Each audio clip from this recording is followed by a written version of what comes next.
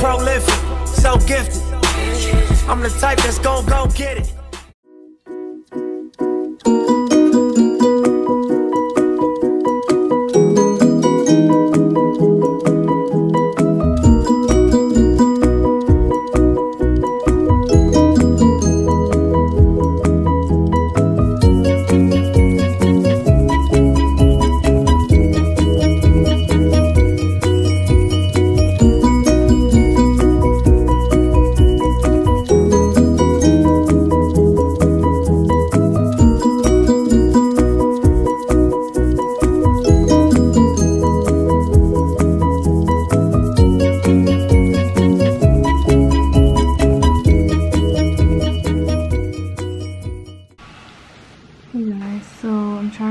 Some glasses that my sister got from a restaurant and that I don't use or don't need, so I'll put it outside, and there's a sign on the other side and it says please take.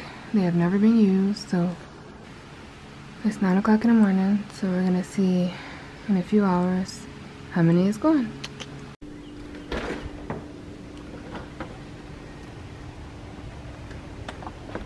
And just like that, the shit is gone. Look at that. A neighborly duty.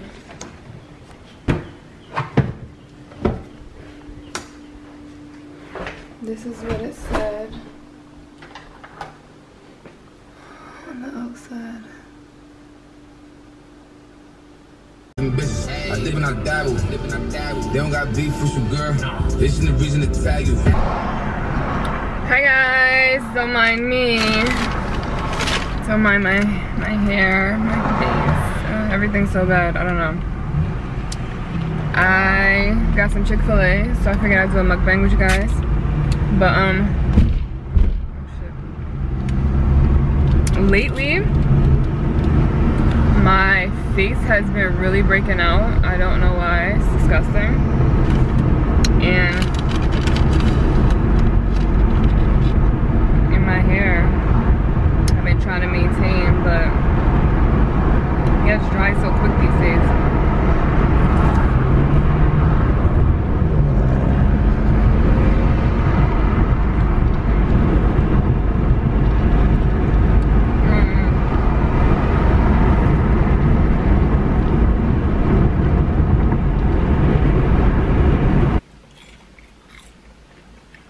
Why are you gonna kill me? I'm not getting fries. Anyway, when I was in like junior high school, right, I had this friend, and let's say her name was like Amy, and we was mad cool, mad close. We used to hang out every day. And in the summertime,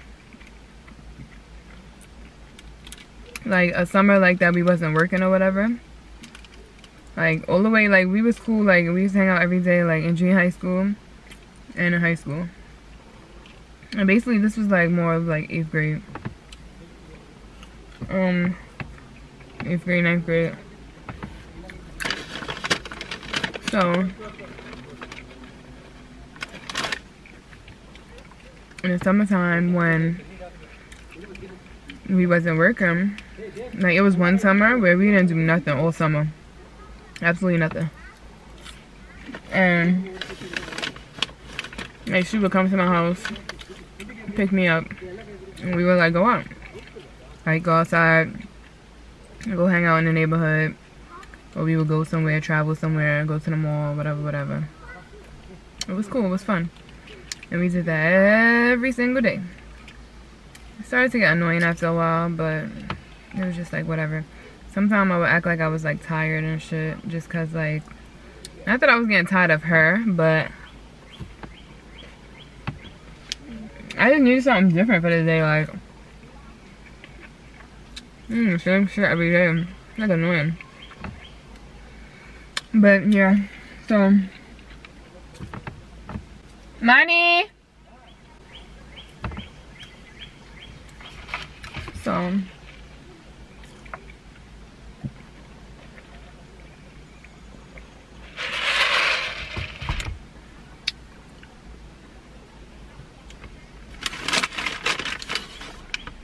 this is so good. Hey. Hi. How are you? Wanna fry? I got you. Why is that sticking in here? I got you. I got you a Sorry. I got you a chicken sandwich too. And. So yeah. I'm good, right? I'm doing a story time. So I have friends that I feel like I had a bunch of different group of friends.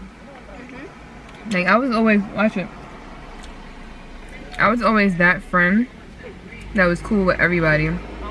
Like I had many different friends. Like I would have friends that's like popular, and then I would be friends with like the geek squad, like kids that's like good in science and like I'm sorry, what?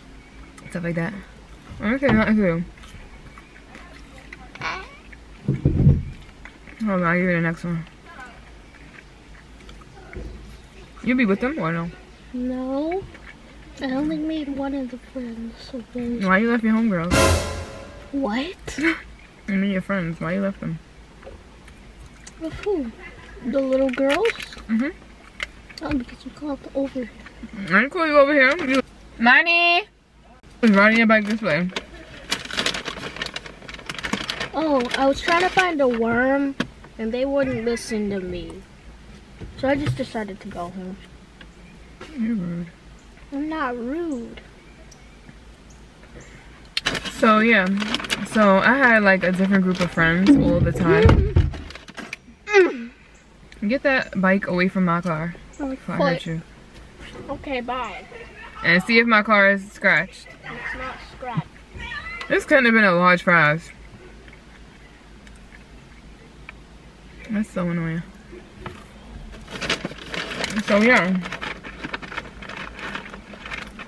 I feel like she would get jealous. I feel like Amy would get jealous sometime. My other friends. But she knew she was my main friend because we hung out like all the time. So she used to do like annoying little things. Like when she used to come and get me, like that summer that she came to get me every single day. It was like the same routine. We would wake up, take a shower, get dressed, and then come outside. She would do weird shit like go and like smell my armpits and be like, I just smell mad good.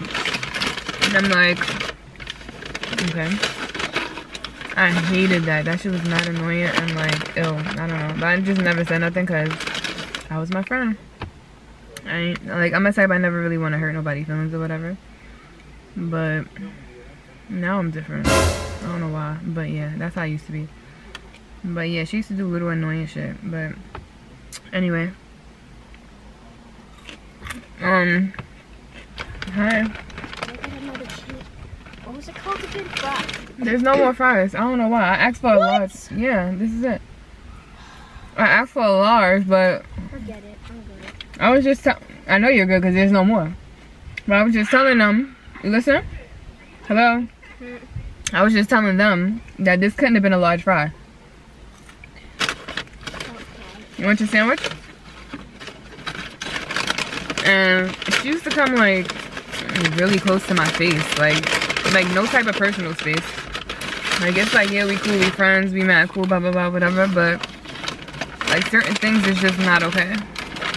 Like there's no reason you should be like this close to my face. Like, but anyway, you know, I didn't really say shit. It was just like I know a few times I backed up, and a few times I was just like, what are you doing? But I used to be the type, I used to be I used to be the type of person that I really never wanted to offend anybody or hurt anyone's feelings. So I never used to like tell them like how I never used to like put them in a place and tell them to back up and shit like that. I never used to do that because I never wanted to hurt anybody's feelings, you know, or judge anyone, or I don't know. I'm still a little kind of like that, but anyway, one day I was on punishment because I was bad. Like, even though I had a best friend and we used together every day, I still had a boyfriend in like 8th, 9th grade, and we used to like hang out and stuff like that. I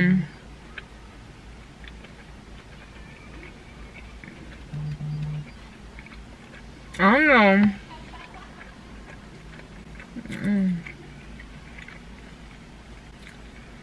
I don't know why I was on punishment, but it had to be something to do with my boyfriend.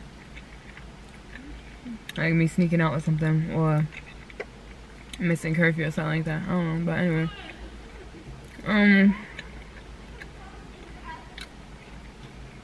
So that's good. I was on punishment. She decided to write me a letter. And I don't know if she slid it under the door. I don't remember. I know she didn't hand it to me, like, personally. Like, here you go. This is for you. I think maybe she had, like,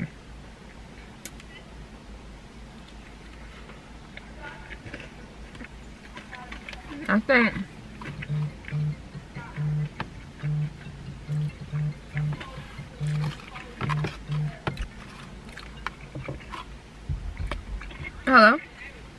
Hello? Hey, Grandma. I already saw what you doing. Good, how are you?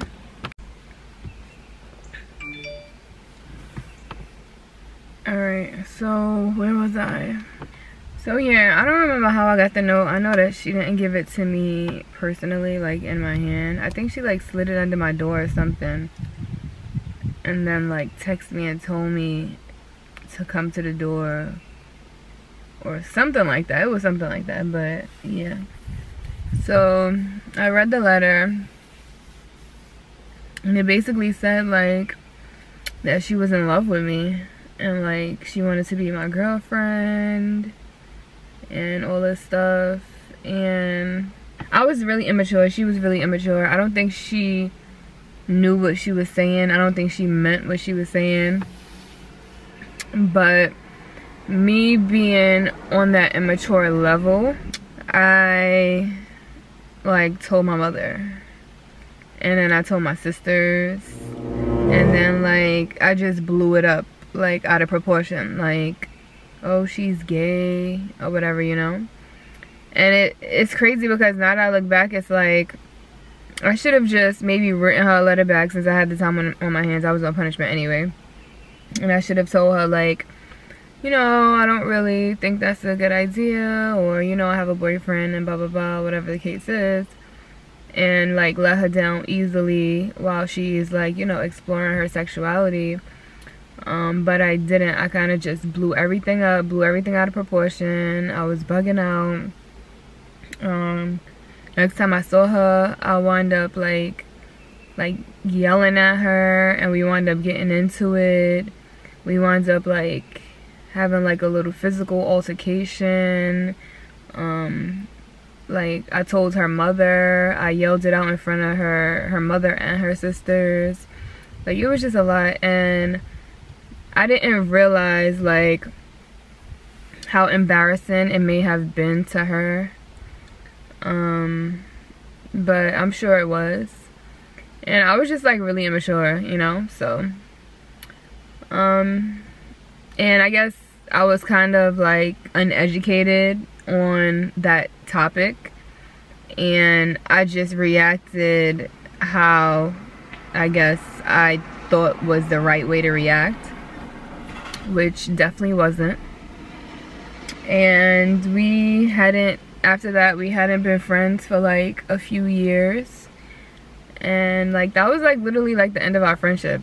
And then like as adults or whatever, we, you know, we got each other on social media, and we just comment here and there or like things here and there, and that's really it. Like, I'm cool with her siblings. Like, nobody has any beef or anything. Like, we all know that was just like childish years, childish days or whatever. I honestly think before we turned adults, like we didn't hang out again, but it was just like, you know, just like a cool vibe, like, oh hey, you know, like it's no beef here, you know, type of vibe. So that we squashed that or whatever. Like, we never, honestly, I feel like we did talk about it, but we didn't. It's like we tried to talk about it, and like with our families and stuff like that, we tried to, like, you know, talk about it, put it to rest, put an end to it, and it kind of like didn't turn out well. It was just still yelling and BS going on, and like we just kind of like agreed to like disagree, and then that was just that. But she definitely denied it though, I will say that. I mean, of course, if your mom doesn't know that, you know, you look at the same sex like that, of course you would feel embarrassed. So she definitely denied it. She didn't take that as her coming out and take that, you know, that advantage, that opportunity as her coming out, which probably wasn't a good idea to anyway, because of how it was presented to them in like such a vulgar way and disrespectful way. But yeah, like that was that, whatever.